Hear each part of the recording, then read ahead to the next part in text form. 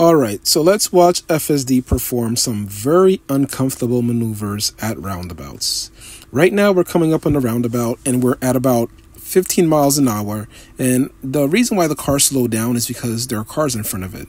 But as you can tell, we're at about 15 miles an hour, and so it has to kind of slam on the brakes at the last second to get us down to zero as this Honda Accord passes in front of us. Now, from here, the car decides to go left, even though we actually need to go right. And so it's making an unnecessary lane change to go to the right.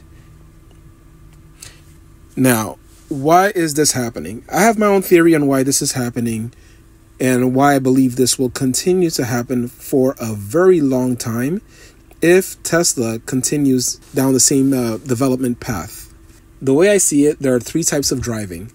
You have your simple driving, your evasive driving, and your complex driving. Okay, so your simple drives are just going down a road or coming to a stop sign or coming to a red light. No, basically just normal road stuff. No weirdness is happening. When it comes to that, the full self-driving system is so far ahead of any given person. I will say it's already superhuman. It will almost never make an incorrect decision. It'll always get you home safe, so long as it's a simple drive. Now, for your evasive driving, I think FSD is probably as good, if not better, than the average person. Because what it will do is it will more likely than not get you in a situation where you have to perform an evasive maneuver. Meaning that if someone is coming into your lane, it's going to slow down way ahead of time to give them space to make whatever move they're making, thereby avoiding the accident. So it's very good at evasive maneuvers in that way because it's very preventative. So that's another huge plus for Tesla and FSD. Where I believe FSD has the biggest issue is on complex driving. So complex driving covers a wide array of scenarios. Everything from that roundabout I just showed you, to merges, to construction zones, and potholes. Basically weird things that human beings are like, that's weird. I need to do something different. That's where FSD will continue to fail for a long time, because in order to get to superhuman level, following the current architecture, Tesla's just going to need just massive amount of these strange edge case data. And as we can tell, when they try to train the FSD system on these edge cases, it creates some other weirdnesses in places where the car used to drive perfectly fine. So as Elon Musk has mentioned in the past, it creates an overfit situation because you're essentially because you're having an ER doctor as your general practitioner. Okay? So now I think this can be solved a couple of ways. The first is the current path that Tesla is on, which is to just find enough edge cases and feed it into the system in a way that it doesn't mess up your normal driving, your simple drives, and your evasive drives. Okay, now I think that path will take a very long time to get to figure out what that balance is. Maybe I'm wrong, and as far as I can tell, they're moving pretty fast, and so there's a good chance I am wrong. But what I would like to see them try is to have an additional layer above the simple drive for the complex situations. It would essentially be a neural network that kicks in complex situations. So look at this scenario, for instance, right? Coming up to this roundabout, it's going at 35 miles an hour because the roundabout for now looks like it's empty. And so we're moving at a pretty fast clip, right around 13 miles an hour. Now there's a car coming through. We're doing well. We could move right through. However, there's a car on the right, but the Tesla chooses to go left. And then over here switches back over to the right, even though there's a car in the right lane and there's a merge coming up, which means we need to go back left again. So it unnecessarily switched lanes. In this case, it should have kept the left lane.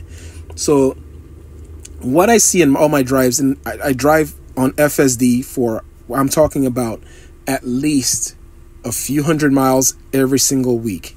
And so, and I drive it in cities, I drive it on the highway, I drive it in every scenario that you could think about on a regular basis. And so it becomes apparent to me how the car is behaving. Okay, so what is missing is a complex layer that takes a look at the map data of what's coming up ahead on the map data, and will logic out how the car should behave. What it needs to do primarily is establish that this is a complex situation, which requires the car to be a little bit more careful. Now, there are endless ways that you're going to encounter a complex situation.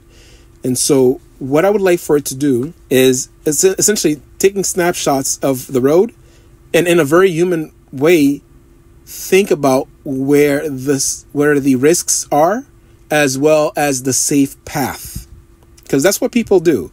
When we come across complex situations, we automatically, you could feel it inside of you, where you're just a slightly bit more heightened, even at a roundabout. You just feel like, okay, I need to pay a little bit more attention. And currently the car doesn't have that ability. It seems pretty obvious to me, where it doesn't have the ability to make itself pay a little bit more attention in certain scenarios. And that could be even if you're driving through a community and you're coming up to an intersection where there is no stop sign, but your gut feeling tells you that there should be a stop sign there. And more likely than not, the reason why you don't see a stop sign is because it's obscured by a tree. And then as you approach the intersection, you will see the stop sign.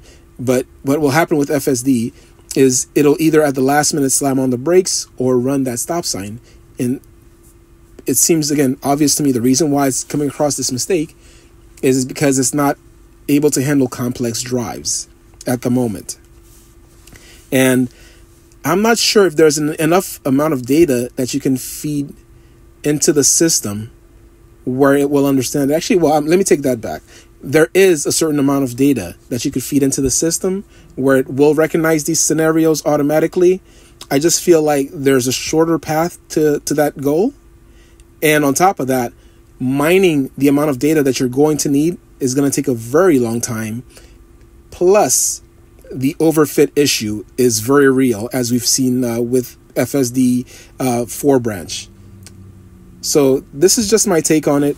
I absolutely love driving on FSD. I absolutely love this Tesla. And I wish Tesla the most amount of success as quickly as possible, because it is such a great car. It's going to save so many lives. It's already saving so many lives.